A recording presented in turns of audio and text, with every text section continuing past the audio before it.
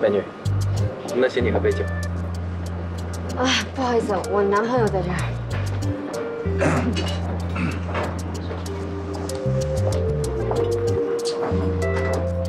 我们已经等半个小时了，请问我们究竟在等什么？需要做什么？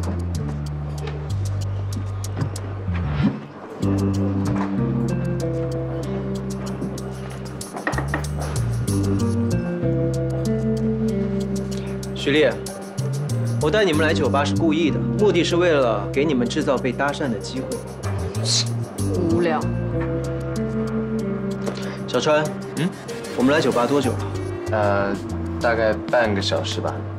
在这半个小时当中，将军被搭讪过几次？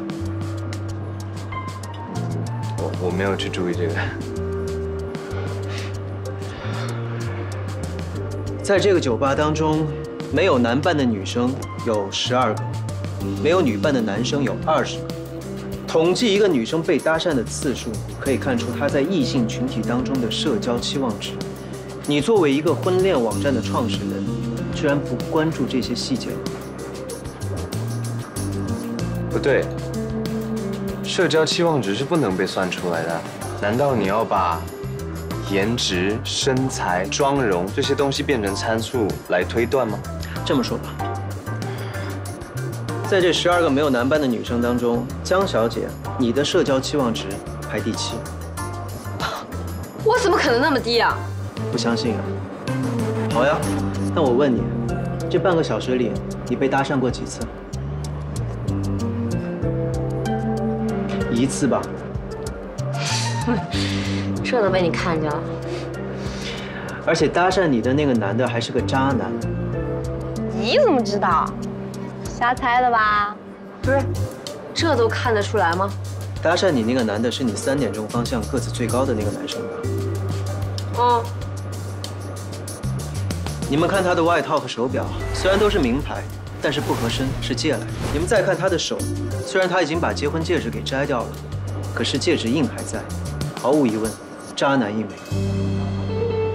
还真是。老天爷啊！你的脑袋到底是什么材料啊？小川，想要做好一款婚恋网站，必须要精通社会学、社交学和心理学，还必须要具备一定的实践，拥有恋爱经验、社会经验。可是你呢？你是一个封闭的理工男，你连一场正儿八经的恋爱都没有谈过，你怎么可能做得好一款婚恋网站呢？哥，这里是一个酒吧，这些不是西部世界的受众群啊。来这里的人不会想要有固定伴侣的。你线上交友就是交友，来酒吧的人一样可能是寻找真爱的，不是吗？小川，我理解你想要创业的心理，但是你选择一款婚恋软件作为你的创业方向，这是不适合你的，你明白吗？我也是为你好。李小川，你根本就不理解我，你也不懂我的网站。哎，不是，小川，你别生气啊！哎呀，你的嘴巴是什么材料嘛？别追了。作为一个创业者，这就是他应该承受的打击。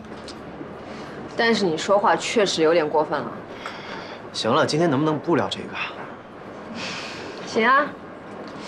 那你能说说你在这家酒吧里面的社交期望值吗？好呀。注意你12点钟方向，有一个穿黑衣服的女生，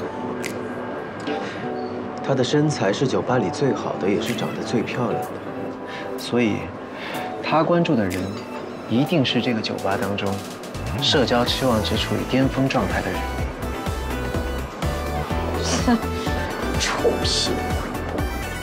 好啊，不相信，那我就让你见识见识，我是怎么委婉地拒绝他，还让他觉得我非常的有魅力的。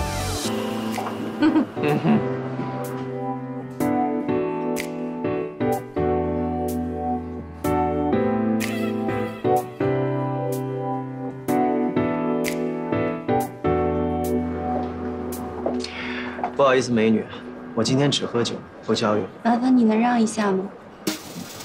你是在跟我说话吗？当然。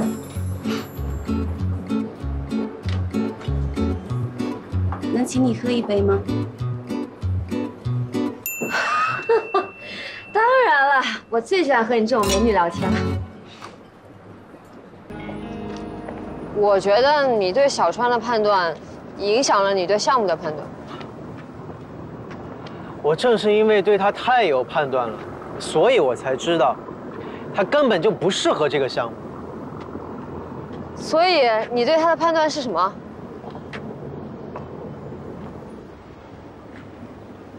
只要他不做关于人类爱情的东西，不管他做什么，我都会支持他的。